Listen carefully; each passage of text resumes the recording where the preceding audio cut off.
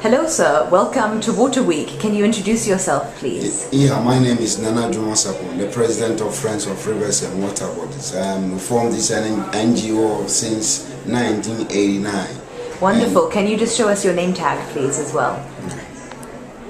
Thank you. And I think we formed this NGO far back as 1989, when most organizations were not talking about water. We formed it basically to protect rivers and water bodies. We realized that they were protecting the gold, the trees, the manganese, the bauxite, but nobody was talking about this issue called water. So as a local people, we came together to form this NGO to be the voice of water, and then also to prescribe prescriptions to fix water bodies and perennial cover that have been taken away and have been degraded. So we started by growing trees along some water bodies, and then we did that also along the line. We realized that some people were going back to destroy them, so we had fruit trees along the water bodies, and we planted coconut, some oranges and cashew, and we realized that it was catching up with the community. And what we did is that we went to the community, discussed with them, and leave them to continue to manage it.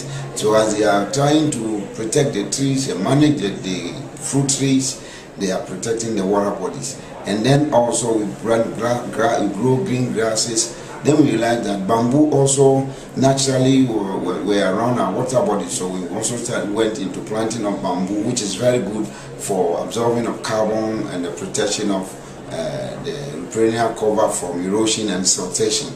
From areas that we've done this job, you've seen the improvement in the water quality, water quantity, and the aquatic life. Wonderful. And it's a source of, it's a very interesting place to go.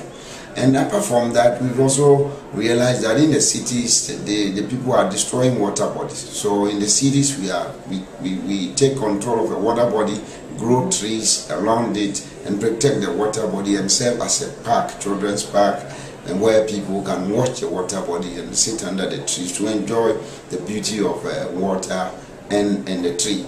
Then I'm here because I love Stockholm Water Week, and I've been here since, it's only 2004, since 2003, it's only 2004 that I was not able to attend. I've always been here. Welcome and I'm back. learning a lot, and when I come here, I learn so much. But the problem I have is that when we go back with the officials, this message and this good thing that we are learning, it doesn't get to the people on the ground, except we few NGOs who go back to the ground and tell the people who are the poorest poor that this is the issues, this is what is happening. And I think we need a bigger platform to be able to go around, and we need support to tell people of the good things that are happening here. We have been saying that yes, we don't have to congest the city for so many years that they don't understand it. What fascinates me is when the Habitat Director was talking, the issues that I have been talking about, the issues that I granted an interview to put on TV this coming Sunday, were the issues he highlighted and spoke about.